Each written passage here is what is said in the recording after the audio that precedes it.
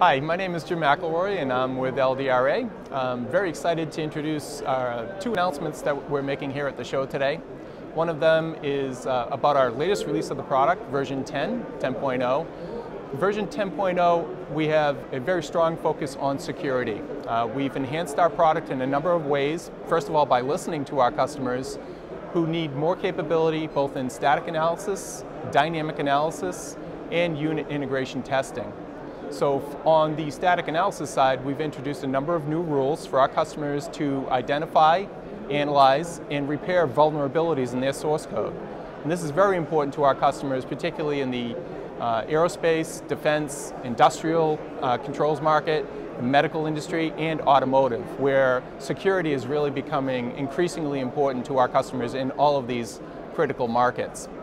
Version 10 was built specifically to address these security concerns that our customers have. Version 10.0 also not only has static analysis enhancements, but we've also done a lot on the dynamic analysis side.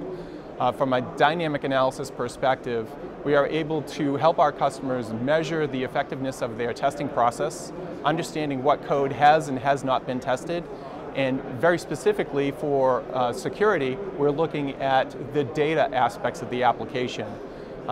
We can help our customers identify what data elements have been written to, read, been used in their application in general. This is very important from a security perspective to be able to analyze the data aspects as well as the control logic, which we have always done. So both on the static analysis side, dynamic analysis, and on the unit testing side, what we've done on the unit testing side is really enhanced our product from an automatic robustness testing capability. Here we're able to automatically generate test cases for the individual units in the application, whether that be run from our GUI or from the command line.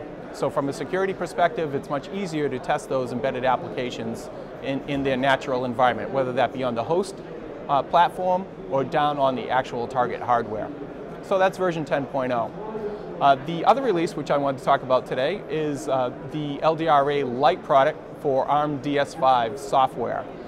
What ARM has done is incorporated our MISRA checking technology into their product to be able to address functional safety applications. With the MISRA checker, our customers can analyze their code, make sure it is of high quality for clarity, consistency, and completeness. With the MISRA checking capability, the ARM product is incorporating that MISRA into their development studio, and they're able to, as the code is being written, check for MISRA compliance. And that's helping our customers in virtually all the markets, but in particular focus in the automotive and industrial sectors. So those are the two primary announcements for us here at the show. We're talking about the LDRA Tool Suite version 10.0, and the second major release was LDRA Lite for ARM DS5 software. And thank you very much for listening. We have some great news here to share with you.